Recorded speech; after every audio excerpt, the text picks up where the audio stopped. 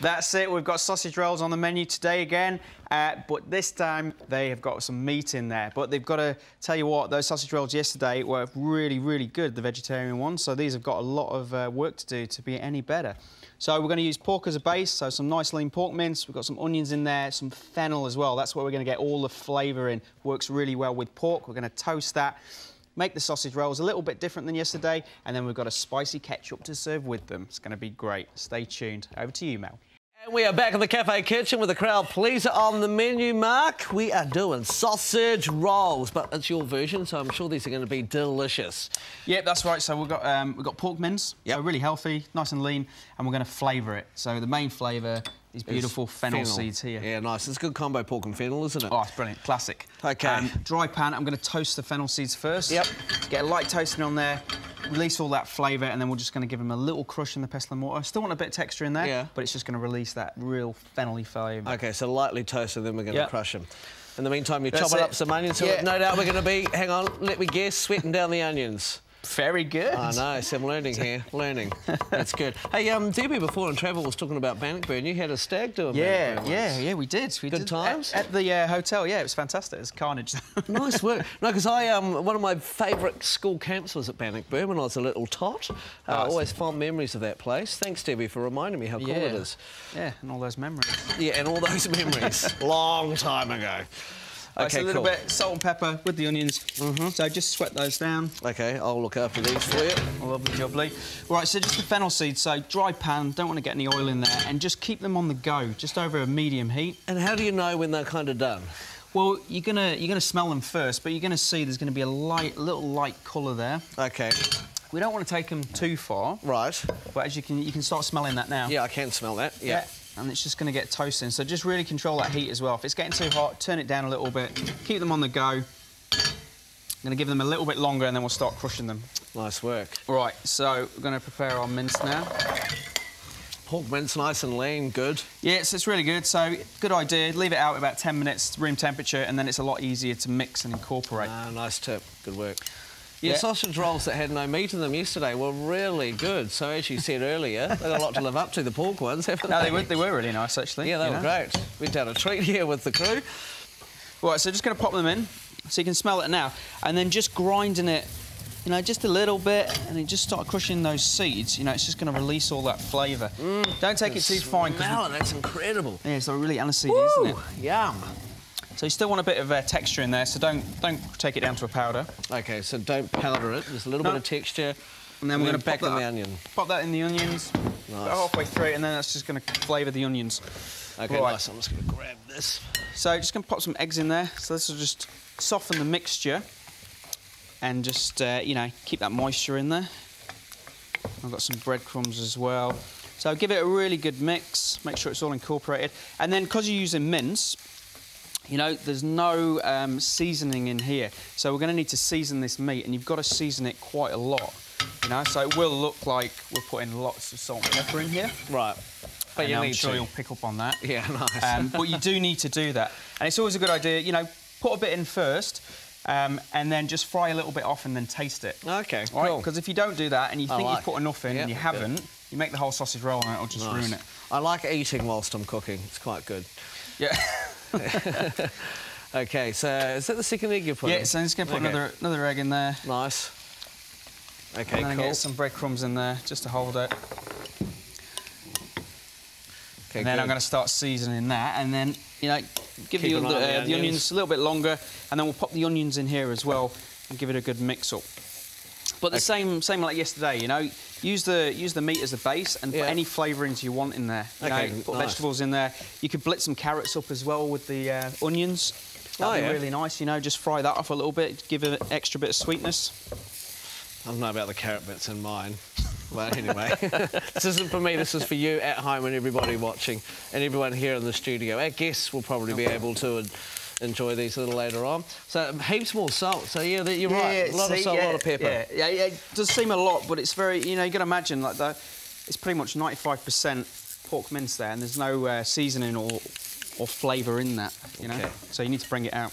Nice. Now, do we need to cool down? Because yesterday we cooled down the onions before we add them to the mixture. No, that's fine. You can pop them straight in. You can actually put them in now. That's all good. OK, cool. Done, done, done. They smell incredible with that fennel. That's it. It's just simple flavours, but just work really well. There you go. All right, so I'm just going to mix that through, and then it's a good idea to cool the mix. So once it's all mixed through, cool it in the fridge, and then we can wrap it in puff pastry. You know, if you do it too fast, you know, your puff pastry is really soft, and it's just going to make it really hard to wrap. OK, and what are we going to have with these? Because I know you like your dressing, so what are you mixing up for us today? Yeah, so a classic sauce to go with sausage roll, ketchup. Ooh. We're going to do a little twist. We've got a nice little Asian spicy ketchup I'm just going to make later. Fantastic. OK, and any tips on the puff pastry? Do you need to make sure you get that out of the fridge and thaw it, or is it OK a couple of minutes beforehand? No, I mean, make sure it's thawed out in the fridge, but make sure it's really chilled. So the colder it is, the easier it is to work with, and cook it in a nice hot oven so it puffs, goes nice and crispy. Nice work. You are full of fantastic tips today. Thank you so much, Mark. We'll check out how to do that spicy ketchup in just a minute. They're going to go perfectly with those sausage rolls.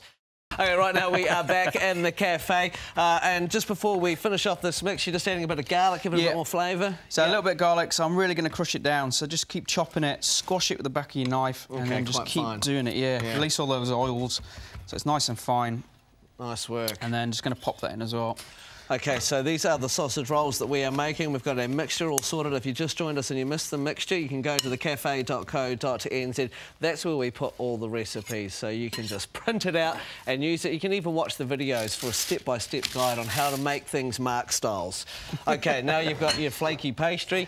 Yeah. The tip before you gave was quite good, so I just thought you'd leave it out on the bench, but you don't want to warm it up too much. No. So you can see, I mean, this is already quite soft, but it's pliable. Yeah. But it's good. Any softer than that, and then when you actually make it, or if you mix is hot and you make it, you know, it's going to make it really hot, and it's going to release all that butter. So the whole thing with flaky pastry and puff pastry is there's butter between the layers, and that's why it puffs. Nice. OK, cool. So it puffs. Love that. OK, cool. Right. So it's filling just like we did yesterday, actually, on yesterday's show. Yeah, so you can pretty much do the same. So just sort of shape it as you go along. Yep. Gonna, you know, be quite generous. I mean, you can do any sizes you want with these. These are going to be like little individual sort of... Yummy. 80s wedding party sausage rolls. Nice. You know, it's great.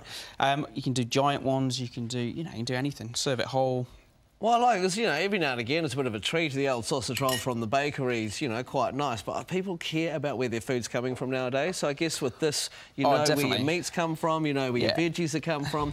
You can do it to your liking. Exactly, and you can put whatever flavour you want in there, right? So just nice and important now, just curl that around, make it nice and tight. Yep. Same as we did yesterday, bit of egg wash, flip it over. Oh, that's looking good already. And just give it a nice little shape, and just, you know, make sure you're overlapping. You've got that. Right. Put a bit too much filling in there. I think you did overstuff it, didn't you? Yeah. It's all right, I'll eat those ones. And then, you know, just push it to the end. Yep. You've got it nice and tight now, so this is what you want to do. Just give it a little brush. So the egg yolk as well, like brushing it. You know, yesterday we stuck all the sesame seeds on there, which is fine, so it helps things stick. But it gives it a nice colour as well in the oven. Nice. OK, good. So now, instead of doing a whole one, I'm going to portion them up and cook them individually. So, geez, that one looks like a little one. Yeah, just trimming the mouths. That's mouths. So we just do that. Yep. And they're just ready to go. OK. So and I guess you've got to watch how you space them as well, because they will puff up, won't they? Yeah, they will puff up. You know, so we're just popping them in. Give them all a little bit of space. Yeah. And then, you know, that's enough space there. Yeah. Hot oven, let them puff, serve them, you know, take them out, serve them straight away. Really good. Brilliant. Really nice. So that's that, nice and easy. OK, you don't want me to roll some while you do your ketchup? Oh, no, yeah, you can do that. OK, nice. Let you loose in the kitchen again. Oh, yeah, here we go, good. I'm getting better at this, so, Mark, I'm learning from the best, you see. So a little tip for you to get a really good shape on there is to roll them all up, pop them back in the fridge for about another sort of 15-20 minutes to harden up, and then you can cut them and you get them nice and nice and even. Nice. If it gets too hot, you're not going to get the shape in there. Right, we're going to make a little bit of a spicy ketchup. So we've got a little bit of water, so it's a really hot pan. We can just do this from cold. So just a little bit of water just to loosen it. And I've got some fermented chilies there. So that's going to go in, gives us a nice tang and a bit of heat. A little bit of ketchup as well. A little bit of soy sauce. It's a really hot pan. Yeah, isn't it? Cooking with gas. And a little bit of mirin as well. Mirin? Yeah. Like Helen.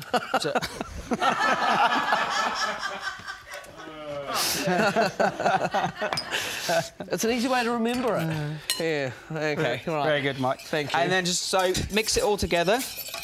Give it a really good stir, and then we're just going to keep it on a low heat and just bubble it away. Just get all those flavours to come together.